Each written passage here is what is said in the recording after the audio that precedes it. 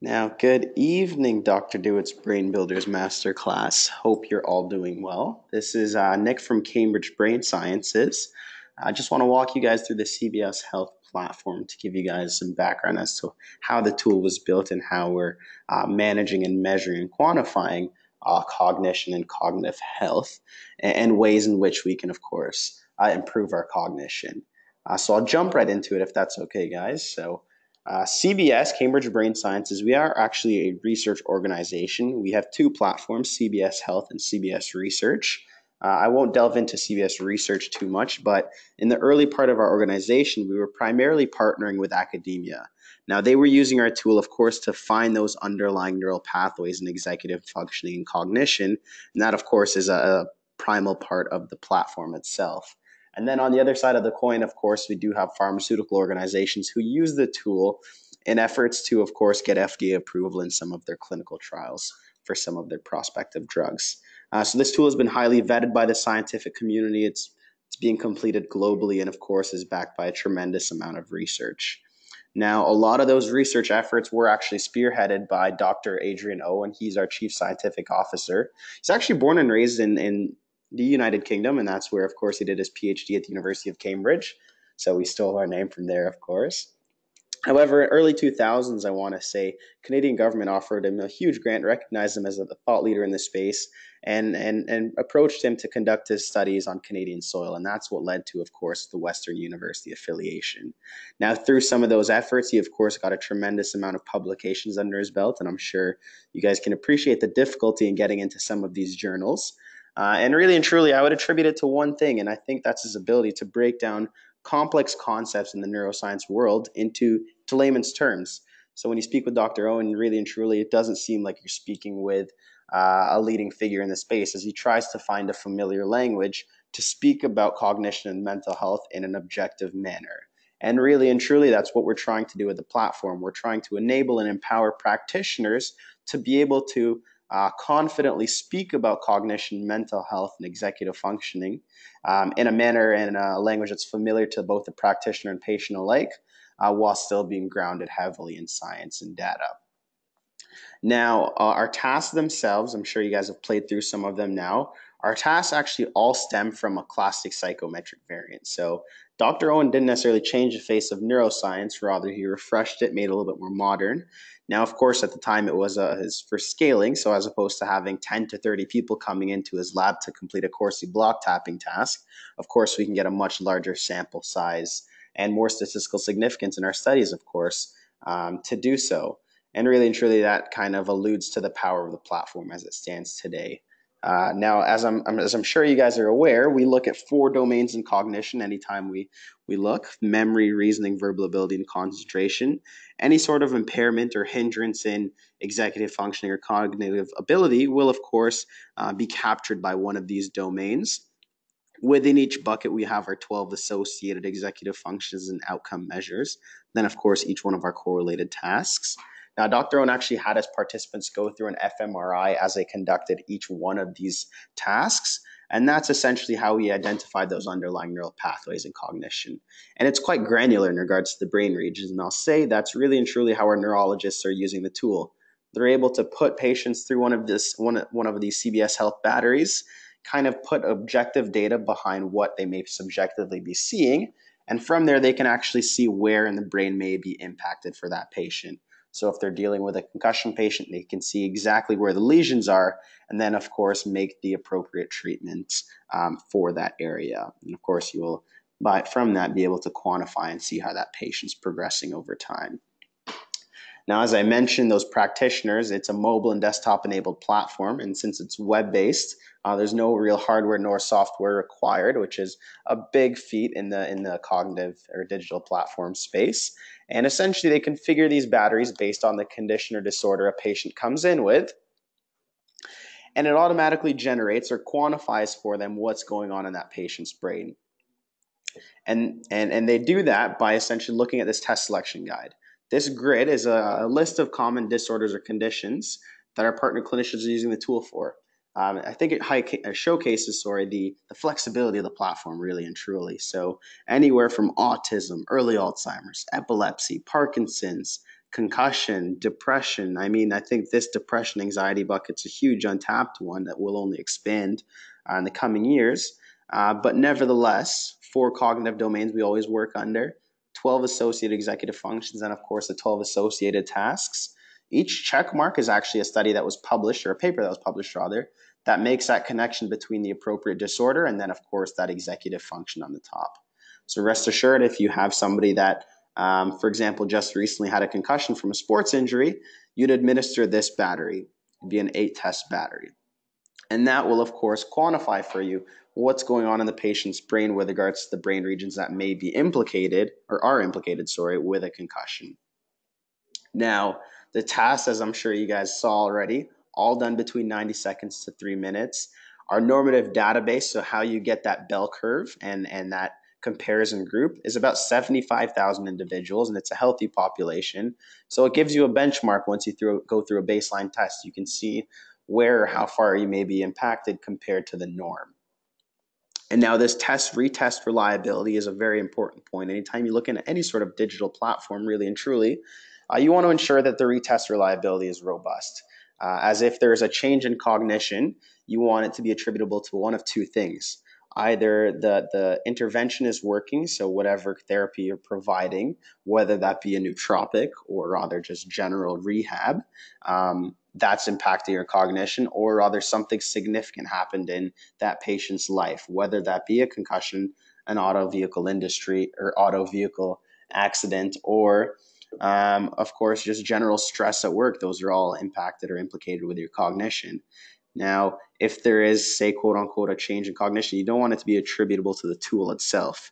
So we take that very seriously, and essentially we have an algorithm behind each one of our tasks that actually ensures every time somebody goes through one of these tasks, it's a mutually exclusive event. There's actually no way for you to game nor trick the system into performing better or worse than you can actually handle. And that's, of course, to ensure that it is an objective metric and an accurate reflection of what's going on in your brain. Now, these are the reports that are automatically generated, as I'm sure you guys got a chance to review them. But there's a few ways they're used in practice, right? We have our primary care physicians that are able to use this in a manner the same way you get your annual physical and your blood pressure check done. This would be the cognitive component, right? This would be a way to track year on year how you're performing, not necessarily intervening, but rather you're able to see those early indicators of cognitive decline, see where you may be at risk if you have a familial history of Alzheimer's or dementia, for example. And then more so where Dr. Dewitt's kind of coming into this is he has his various treatment plans and remedies that can impact cognition. So if you're testing pre and post, you can almost hack the brain in a way and optimize your cognition in that regards. And at the end of the day, really and truly, this is a motivating tool, right? It puts numbers and objective data behind what you may be subjectively feeling. And it helps you keep motivated and keep going along with whatever therapy or intervention you are proceeding with. Now, some quick highlights that I think help differentiate CBS from other platforms is, of course, our batteries are quick and convenient. So on average, they're about 15 to 20 minutes or so. A full psychometric battery sometimes can take up to an hour and a half. And you can imagine if you're a post-concussion patient, for example, the last thing you want to do is sit through an assessment with a screen for an hour and a half. So we try to be cognizant of that, you could say.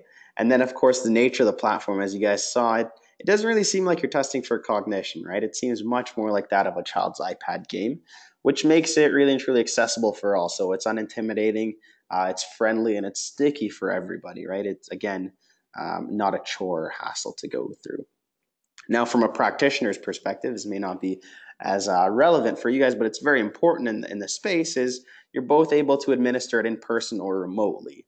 Of course, there's a lot of telemedicine practices out there. And the biggest thing I would recommend, or I let them know, is, of course, you want to set the precedent as to why you're looking into cognition for the patient. And more importantly, standardizing that environment. As these tests are highly sensitive, you want to ensure that all factors considered are consistent each time you retest. You got enough sleep. You're not overly stressed at work. Your diet nutrition hasn't drastically changed. and really and truly, you're in a comfortable environment to do the test. You're not high stress, right? That's extremely important when you're going through some of these tasks to make sure it is a genuine reflection of what's going on in your brain. And then last but not least, of course, the obvious, the patient trends. The reporting is second to none, and I think that's what helps differentiate ourselves, as it's a quick snapshot into your brain health without being inundated with too much information, right? So it's a friendly way to get an understanding of what you may subjectively be feeling. Now, I want to share another document with you guys here. This document is something that our practitioners are using to essentially set the precedent as to why are we even looking into cognition and what is the importance of this. So it's actually a memo from our chief scientific officer about keeping mentally fit, a guide to managing your brain health. And I think you guys would really like this guy. It starts off from, again, a memo from Dr. Owen saying, well, the first way to look at cognition, it's not a static number. It's not like your height nor your IQ. I mean, that is static. That won't change year on year. Rather, it's much more dynamic. So in a similar manner to your blood pressure, we use that analogy quite frequently, actually. Cognitive function is much more like blood pressure than it is height. I mean, if you test your blood pressure on an annual basis, all health factors considered, it should stay relatively the same. But if you're testing it on a daily basis, because there are so many different factors implicated with it, it should fluctuate drastically. And I mean, that's the exact same way to look at cognition. All factors considered, it should stay consistent unless you're testing it on a daily basis when everything that you do in your day-to-day living are impacting how your brain functions, what you've eaten, your mood, and other factors, right? So if you do want to manage your cognition and do you want to optimize your brain health and kind of hack your brain, the first step, of course, would be to measure it, because how do you know what improvements or deficits you're making if you don't know where you're coming from? So, of course, you want to have that baseline to understand where you lie. And then beyond that, there's two ways to go about doing it, of course. You can longitudinally track it, where you're just kind of tracking data points and seeing how you evolve over time, not necessarily intervening in any way. See if there's an early indicator of cognitive decline, for example, especially if you have a familial history of Alzheimer's or dementia. And then on the other side of the coin, of course, Dr. Dewitt's side of things is before and after treatment. So you have your various treatment protocols to optimize your brain health. And if you measure before and after, you can kind of quantify and see how far you've come. See what those changes in your lifestyle have impacted, not only your physical well-being, but also your mental. And then we jump into essentially outside of those therapeutical interventions that you can have, what you can personally do to enhance and improve your cognition from your own standpoint. And really and truly, it goes down to the basics, the fundamentals that we always speak about. Your sleep, your exercise, your diet, and your stress are all scientifically linked to your cognitive performance, right? And then we kind of delve into each one of those bullet points. Your sleep is extremely huge, extremely important when it comes to your cognition. We actually did the world's largest sleep study based out of I believe it was a partnership with the University of Sydney as well as Western University with about 40,000 participants. And it came out that, of course, cognition, your cognitive performance is optimal at 7.6 hours on average, right? And don't get me wrong, that's not a hard fact. If the older you get, you will sleep less. But there are some other hygiene factors you do need to consider, right? Did you eat or drink before you sleep? You're setting consistent sleep and waking times and adhering to that schedule. And of course, you're exercising during the day, which jumps into or segues into my next point, right? Exercise matters. There's a tremendous amount of aerobic exercise and different ways that you can actually impact not only your of course, your heart, but more importantly, your brain as well, right? And then really, this is the bread and butter, your diet and nutrition. What you're putting in your body is, and what you're fueling your brain with will, of course, impact how well it's performing. So if you're feeding it with garbage, I mean garbage in, garbage out, right? So be aware of what you're putting in your body. Be aware of how it's not only impacting your physiological well-being, but also your cognitive and mental. And then last but not least, of course, stress and anxiety. While some stress is important, I mean, we live in a time where chronic stress is kind of ever prevalent, and that's not necessarily the most optimal. So, of course, there's that inverted U stress or shaped stress curve, which shows, of course, some stress is good, but at some point it will taper off. So you need to be aware of that. And then we give some strategies for how to go about doing that, of course. And and a work-life balance, right? And then most importantly, you got to be aware of those quick fixes. Cognition, and the same way your physical well-being can't be fixed overnight, well, nor can your brain. It takes quite a bit of effort, and it takes working with healthcare professionals such as Dr. Dewitt and others to really optimize your well-being. And I hope that you guys take this to heart. You really, and by all means, of course, we can vet the references and papers behind um, this memo, but I do hope you guys take this to heart. By the way, we are based out of Toronto, just north of the border. So take that to heart. I really hope what you're doing with Dr. Dewitt makes a meaningful impact in your life in regards to not only your physical well-being again, but your mental. Track it, see how you're performing, see how you're evolving over time, and you'll be shocked at the results, and it'll be a nice little bragging right at the dinner table, I guess, to show how you've evolved.